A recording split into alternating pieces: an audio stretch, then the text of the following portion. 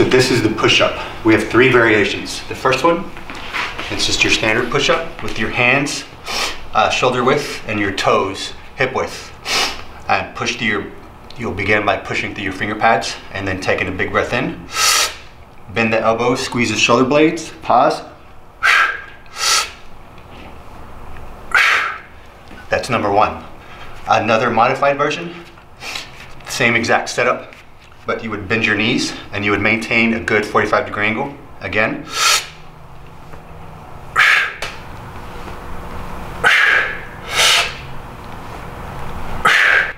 If you do have any sort of wrist issues, you would grab 2 dumbbells, and again, it's the same movement.